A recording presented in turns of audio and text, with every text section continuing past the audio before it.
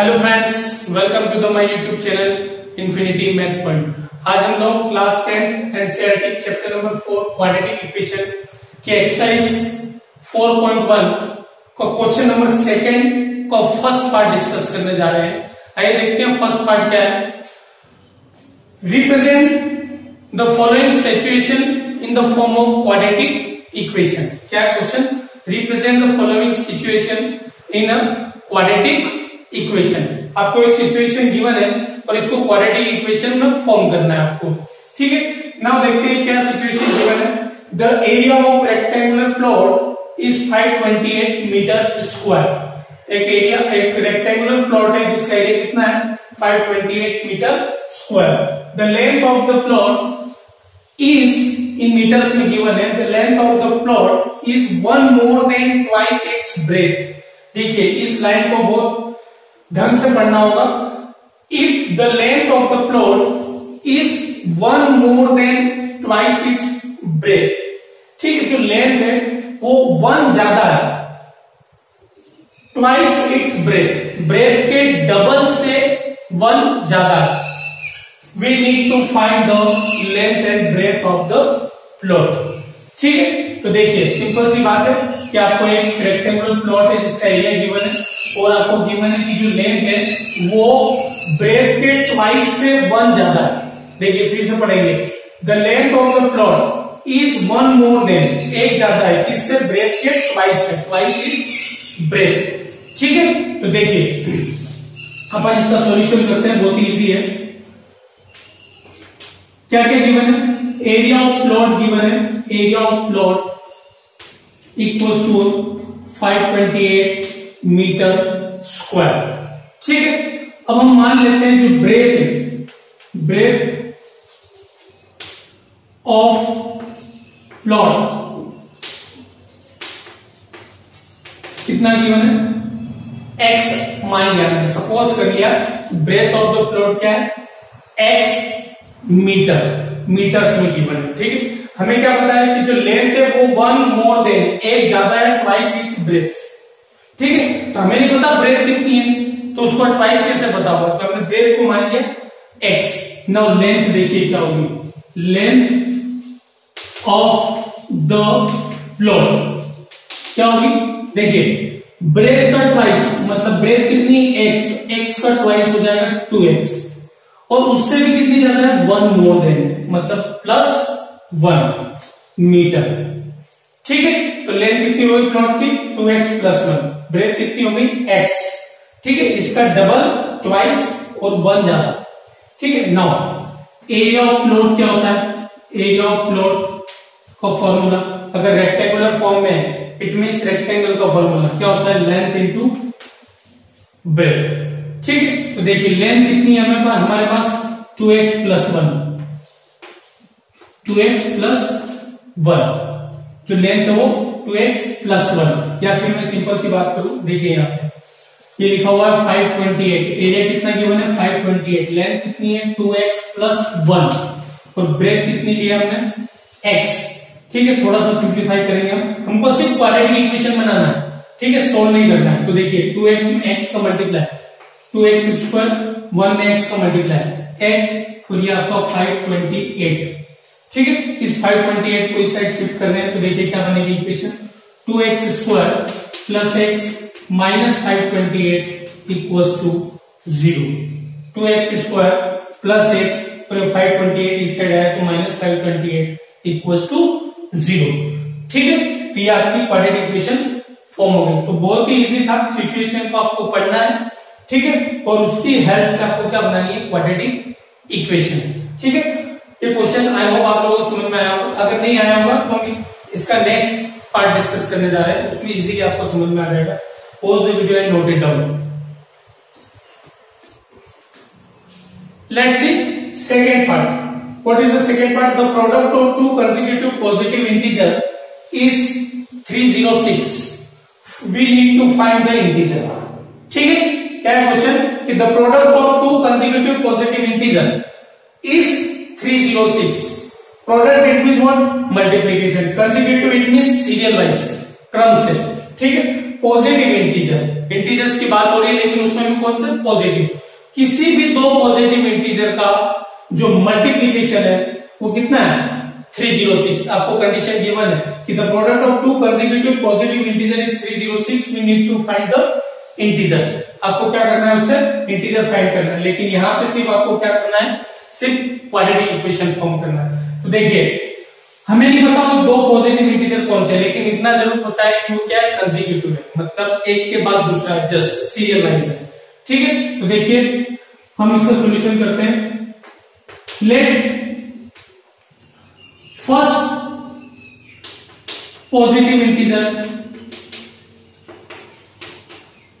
Integer B x. हमने मान लिया कि जो फर्स्ट पॉजिटिव इंटीजर है वो क्या है, एक्स है।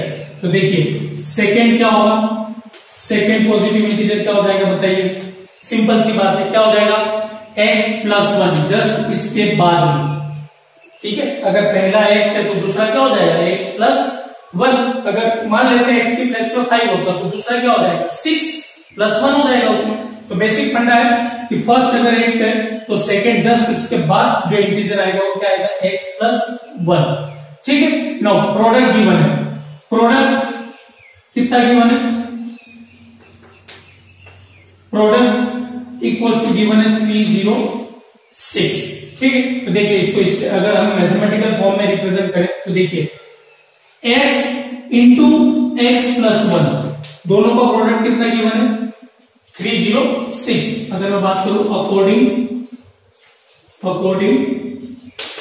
टू क्वेश्चन की अगर मैं बात करूं तो देखिए क्या हो जाएगा x multiply by x plus 1, इन दोनों का product, first positive integer second positive integer का जो प्रोडक्ट है वो कितना है 306। ठीक, प्रोडक्ट मीन्स क्या करना है आपको, सिंपली उन दोनों को मल्टीप्लाई करना है। तो देखिए x में x का मल्टीप्लाई x स्क्वायर, x में 1 का multiply x equals to what 306। ये 306 उधर गया तो x square plus x minus 306 equals to 0। This is your quadratic form. ठीक है, ये क्वाड्रेटिक इक्वेशन आपकी बन गई। अब इसको अगर आप मिडिल टर्म स्प्लिट करोगे तो आपको दो पॉजिटिव इंटीजर मिल जाएंगे, लेकिन अभी वो हमें नहीं करना है, हमें सिर्फ क्या बनाना था क्वाड्रेटिक इक्वेशन। तो ये क्वाड्रेटिक इक्वेशन है बिकॉज इसकी हाईएस्ट पावर कितनी है 2 है। ठीक है, ये अपनी स्टैंडर्ड फॉर्म में है। तो आई होप कि अब आप लोगों को क्वाड्रेटिक इक्वेशन फॉर्म करना आ गया होगा। इसके बाद हम थर्ड पार्ट डिस्कस करेंगे। Pause the video and note it down. Let's see third part. Rohan's mother is 26 year older than him. Rohan की जो मदर है वो 26 ईयर ओल्ड है, किससे, रोहन से। The product of their edges 3 years from now will be 360। ठीक है, आज से 3 साल बाद, ध्यान से सुनिएगा, the product of their edges 3 years from now, आज से 3 साल बाद अगर हम उन दोनों की एज का प्रोडक्ट करें तो क्या मिल जाएगा 360। और आपको फाइंड करना है quadratic equation. We would like to find Rohan's present as. ठीक है, रोहन्स की प्रेजेंट एज फाइंड करने के लिए आपको क्या क्वाड्रेटिक इक्वेशन बनेगी, वो क्वाड्रेटिक इक्वेशन आपको बनानी है। फिर से रिपीट कर देता हूं, Rohan's mother is 26 year older than him. आज की कंडीशन की बात अगर हम करें तो रोहन की जो मदर है वो रोहन से 26 ईयर बड़ी है, ओल्ड है। उसके बाद जो नेक्स्ट क्वेश्चन बोला जा रहा है, the product of their edges 3 years from now will be 360। आज से 3 साल बाद अगर दोनों की एज का अगर हम प्रोडक्ट करें तो कितना मिल जाएगा 360। We would like to find Rohan's present as. देखिए इसका सॉल्यूशन बहुत इजी है। पहले तो हमें पता होना चाहिए कि प्रेजेंट एज क्या है। अगर प्रेजेंट एज होगी तभी हम बता पाएंगे 3 साल बाद उनकी एज का प्रोडक्ट कितना हो जाएगा। ठीक है, तो देखिए late Rohan's present as B x year. ठीक है, रोहन की एज को हमने मान लिया प्रेजेंट एज, अगर रोहन की मान लिया एक्स है तो मदर की एज क्या हो जाएगी, प्रेजेंट एज ऑफ मदर क्या हो जाएगा बताइए आप। रोहन की अगर एक्स है तो मदर की कितनी हो जाएगी एक्स प्लस 26 ईयर। बोला जा रहा है ना कि रोहन की एज जो है, रोहन की मदर की जो एज है वो 26 ईयर ज्यादा है। किससे? रोहन से। हमने मान लिया रोहन की एज को x, तो उसकी मदर की एज क्या हो जाएगी? x plus 26। ठीक है। अब देखिए next, the product of their edges 3 years from now, after 3 year की बात हो रही है, आफ्टर 3 ईयर की बात हो रही है। अकॉर्डिंग टू क्वेश्चन की अगर बात करें तो आफ्टर 3 ईयर, बताइए आज अगर रोहन की एज x ईयर है तो 3 साल बाद उसकी एज कितनी हो जाएगी आफ्टर 3 ईयर? देखिए Rohan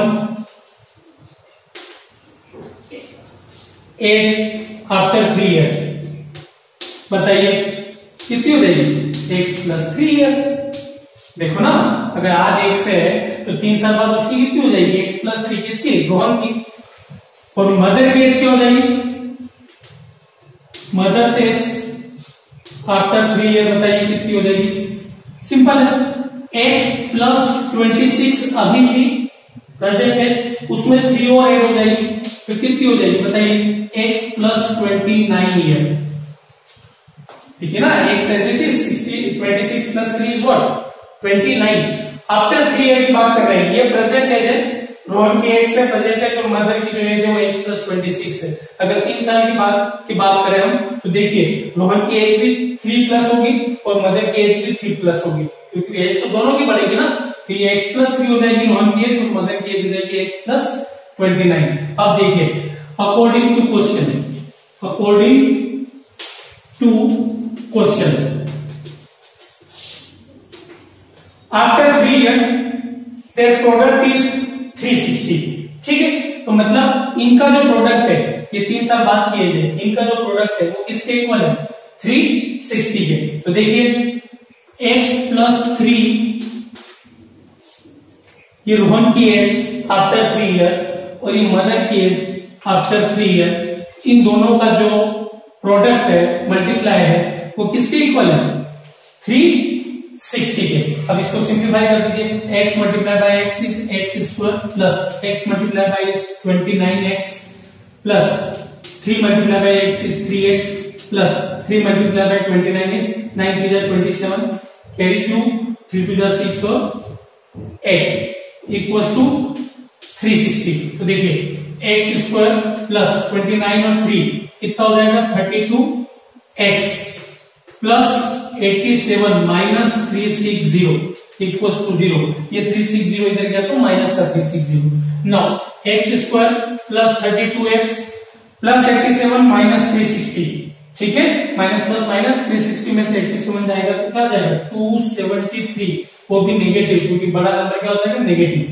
now this is your quadratic form. ठीक है, x square plus 32x minus 273। इसके बाद जब आप इसको सोल्व करोगे तो आपको x की वैल्यू मिल जाएगी, x की वैल्यू मिल जाएगी, किसकी एज मिल जाएगी? तो रोहन की प्रेजेंट एज मिल जाएगी, क्योंकि x क्या है? रोहन की प्रेजेंट एज। लेकिन आपको ये सोल्व अभी नहीं करना है, आपको सिर्फ और सिर्फ क्या फॉर्म करना था? Quadratic form. ठीक है, आई होप आप लोगों को क्वेश्चन समझ में आ गया होगा। Pause the video and note it down.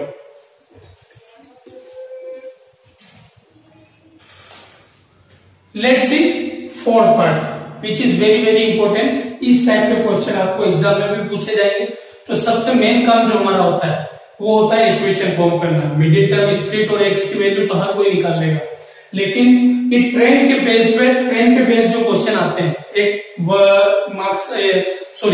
ये एग्जाम में पूछा जाता है ट्रेंड के ऊपर जो भी क्वेश्चन है, और 4 मार्क्स में पूछा जाता है, क्वाड्रेटिक इक्वेशन से ही पूछा जाता है। तो देखिए इस क्वेश्चन को बहुत ढंग से देखना, इसकी इक्वेशन कैसे फॉर्म करते हैं।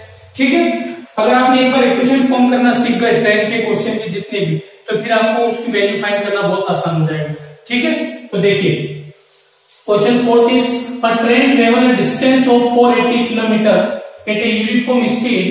If the speed had been 8 kilometre per hour less, then it would have taken 3 our more to cover the same distance. We need to find the speed of the train. देखिए यहाँ पे हमें कोई speed नहीं निकालनी है train की, यहाँ पे हमें सिर्फ क्या करना है? इक्वेशन फॉर्म करना है। बट सबसे इंपॉर्टेंट काम यही है कि इक्वेशन कैसे फॉर्म करना है, स्टेटमेंट को पढ़ के, सिचुएशन को देख के क्वाड्रेटिक फॉर्म कैसे करना है, वो मोर ज्यादा इंपॉर्टेंट होता है। ठीक है, तो देखिए इसको एक बार हिंदी में आपको क्लियर कर देता हूं। अ train travel a distance of 480 kilometre eight a uniform speed. हमें नहीं पता ट्रेन की स्पीड क्या है, लेकिन वो टोटल डिस्टेंस कितनी कवर कर रही है, 480 किलोमीटर। यूनिफॉर्म स्पीड है, पता नहीं स्पीड क्या है, लेकिन टोटल डिस्टेंस जो उसने कवर किया वो 480 किलोमीटर है।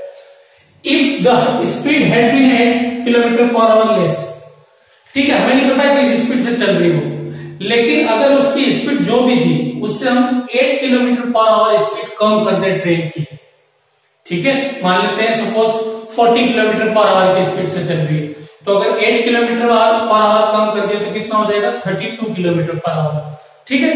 तो हमें नहीं पता स्पीड क्या है, लेकिन इसमें ये क्वेश्चन ये पूछा गया है कि अगर 8 किलोमीटर पर आवर स्पीड कम कर दे तो क्या बन रहा है, आगे की सिचुएशन क्या बन रही है, then it would have taken 3 hours more to cover the same distance, ठीक है। तो क्या बोल रहा है कि अगर स्पीड कम कर दे तो 3 आवर ज्यादा लगेंगे, क्या, सेम डिस्टेंस कवर करने में। देखिए किस स्पीड से चल रही थी हमें नहीं पता, ठीक है, 480 किलोमीटर जा रही थी, मान लेते हैं 80 किलोमीटर पर आवर की स्पीड से जा रही है, 480 किलोमीटर को कवर करना है तो 3 आवर्स लगेगी सपोज, ठीक है।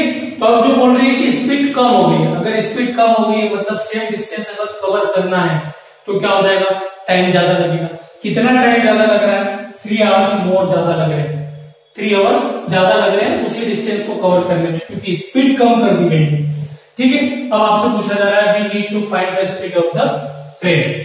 तो देखिए इस क्वेश्चन को कैसे करते हैं, क्वेश्चन समझ में आ गया, एक बार फिर रिपीट कर देता हूं। टोटल डिस्टेंस जो ट्रेन ने ट्रेवल की है वो 480 किलोमीटर है, यूनिफॉर्म स्पीड से की है। अगर ट्रेन की स्पीड कम कर दें तो वही डिस्टेंस कवर करने में उसको 3 घंटे ज्यादा लगेंगे, पहले जितने लग रहे थे उससे 3 घंटे ज्यादा लगेंगे। We need to find the speed of the train. तो देखिए बहुत इजी है, थोड़ा सा बड़ा क्वेश्चन है पर आपको समझ में आ जाएगा। देखिए सबसे पहले अपन मान लेते हैं सॉल्यूशन क्या, speed of the train, speed of the train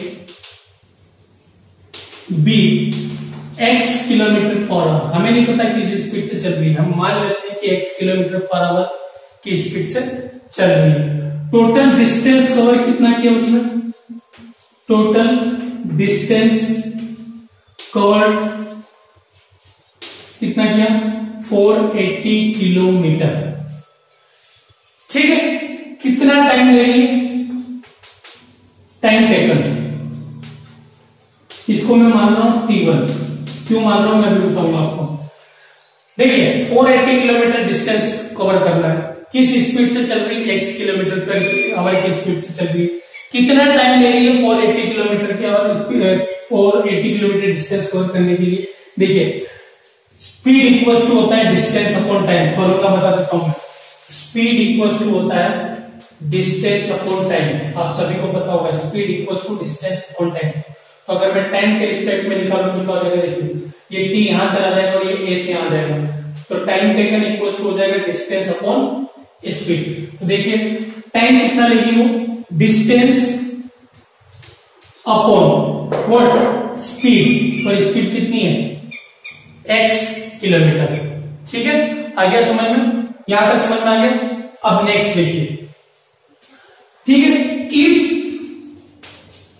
the speed of the train is 8 kilometre per hour reduce या लेस, अगर 8 किलोमीटर पर आवर की स्पीड लेस कर दे, डिस्टेंस क्या है, सेम है, बट स्पीड क्या हो जाएगी, देखिए ना, स्पीड ऑफ द ट्रेन हो जाएगी, बताइए कितनी हो जाएगी, पहले x थी अब क्या हो जाएगी, x माइनस 8, कम कर दिया, x minus 8 kilometre per hour, ठीक है। अब देखिए स्पीड कितनी होगी, x माइनस 8 होगी, डिस्टेंस सेम रहेगी, डिस्टेंस कितनी रहेगी, 480 किलोमीटर की रहेगी।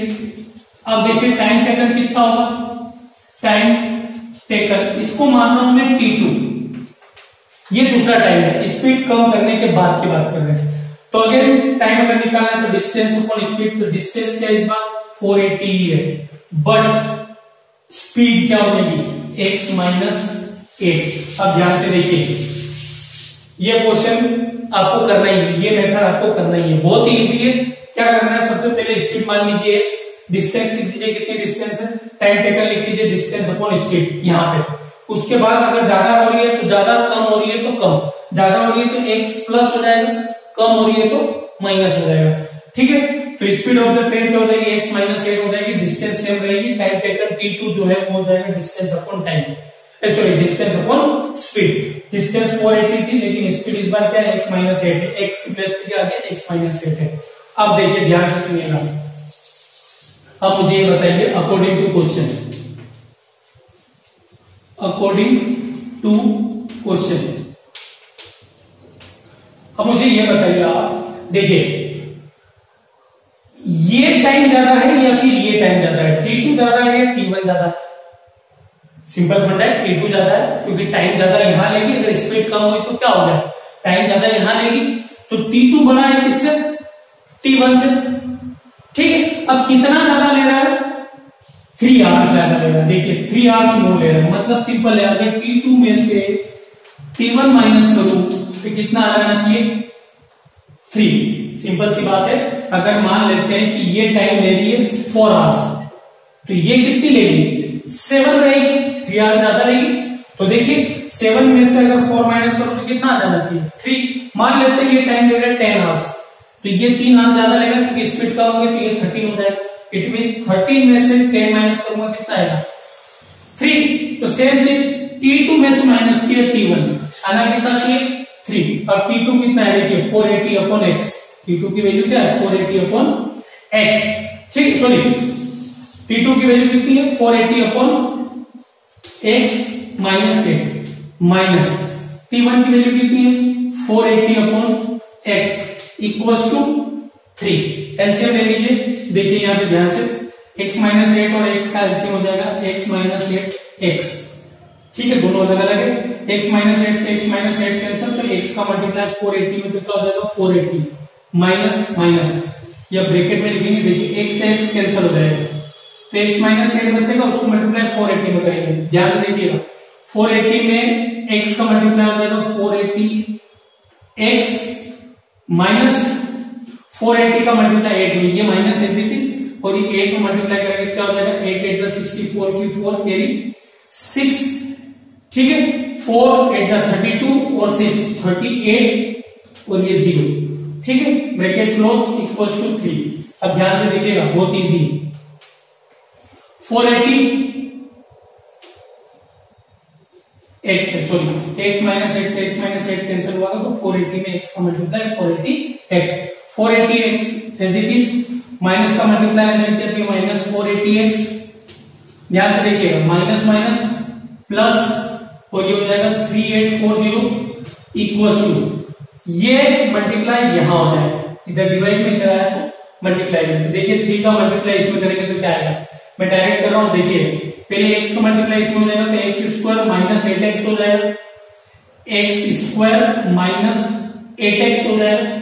ठीक है, x स्क्वायर माइनस 8x हो जाएगा, और इस x स्क्वायर माइनस 8x में 3 का मल्टीप्लाई होगा, तो 3 का मल्टीप्लाई होगा तो देखिए क्या हो जाएगा, 3x square minus 3 8 24x, direct multiply करते हैं क्योंकि जगह कम थी, आप चाहे तो एक स्टेप और बढ़ा लीजिएगा।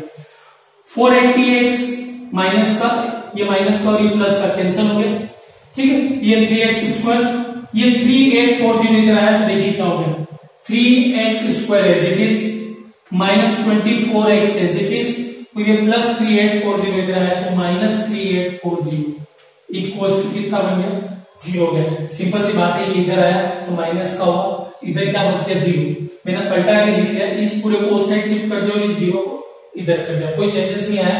जैसे x इक्वल्स टू 2 हो या 2 इक्वल्स टू x, बात एक ही, मैंने इसको पलटा के लिख दिया, 2 को आगे लिख दिया और x को पीछे लिख दिया, सेम थिंग। ठीक है, अब देखिए यहां से कॉमन क्या आएगा, वैसे तो आपकी इक्वेशन फॉर्म हो गई, लेकिन आप यहां से कॉमन ले सकते हैं 3, क्योंकि 3 पूरे में से कॉमन आ, तो देखिए क्या होगा, 3 जैसे कॉमन लूंगा मैं, क्या बच जाएगा, x स्क्वायर माइनस 8x, 3 8 24, यहां कॉमन आएगा तो 3 1 3, 3 2 6, 2 बचेगा 24, 3 8 24 और ये 0 इक्वल्स टू 0। ये 3 मल्टीप्लाई नहीं कराया, डिवाइड में 0 upon something is 0. Now your quadratic form is x square minus 8x minus 1280 equals to 0. ठीक है, ये आपकी क्वाड्रेटिक फॉर्म. अब आप इसको जब मिडिल टर्म में स्प्लिट करोगे तो x की 2 वैल्यू मिलेगी आपको. नेगेटिव इग्नोर कर देना है. क्यों इग्नोर कर देना है? क्योंकि स्पीड कभी भी नेगेटिव नहीं होती. उसके बाद क्या हो जाएगा, x की 2 वैल्यू मिलेगी, एक नेगेटिव हो जाएगी, पॉजिटिव वाली एक्सेप्टेड हो जाएगी, तो स्पीड ऑफ द ट्रेन आ जाएगी, क्योंकि x आपके आंसर आ जाएगा. ठीक है, तो बहुत इजी था, कुछ नहीं किया. तेरे x kilometre per hour speed मान लिया, डिस्टेंस लिख ली, टाइम टेकन लिख लिया, डिस्टेंस अपॉन स्पीड से रिड्यूस हुआ, उस केस में कर दिया. फिर t2 में से t1 माइनस कर दिया, इक्वल टू 3 था. वैल्यू रख गई t2 की, t1 की वैल्यू की रखी, एलसीएम लिया, तो इसको सिंपलेस्ट फॉर्म में लेके आ गए. ठीक है, आई होप आप लोगों को ये first, second, third, fourth part समझ में आ गए होंगे. ठीक है, अगर आप लोगों को मेरे वीडियो पसंद आ रहा है तो प्लीज लाइक कीजिए, शेयर कीजिए, सब्सक्राइब करिए और बेल आइकन को प्रेस करना ना भूलें, जिससे मेरे न्यू वीडियो जितने भी आएंगे उसकी लेटेस्ट नोटिफिकेशन आपको मिलती रहेगी. Thank you very much. Pause the video and note it down.